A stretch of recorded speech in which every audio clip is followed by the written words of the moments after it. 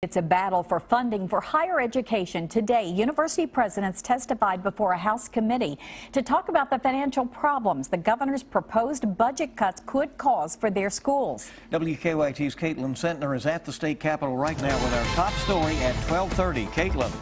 It's evident across the board. University presidents say the governor's proposed budget cuts just aren't going to cut it. A House Budget Review Subcommittee on Post-Secondary Education heard this morning how Kentucky colleges will be impacted by Governor Bevin's proposed budget. Each had a slideshow laying out exactly where their funding comes from and how hugely important state allocations are. The University of Louisville and Eastern Kentucky University said state funding is the only source of revenue that is 100% discretionary. A tuition hike seems to be the most troubling for all presidents we heard speak. Each is troubled knowing the financial burden falls on students.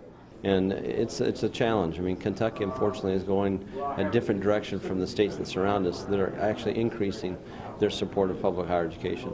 And I believe our greatest asset in Kentucky is human capital. And if you invest in human capital in the form of more opportunities and access to education, we all benefit. So it's a challenge, but we've been around since 1874, and we'll get through this. There were 6 university presidents here today, and like I said, they all are saying the same thing. They're just concerned about their students. In Frankfort, Caitlin Sentner, WKYT.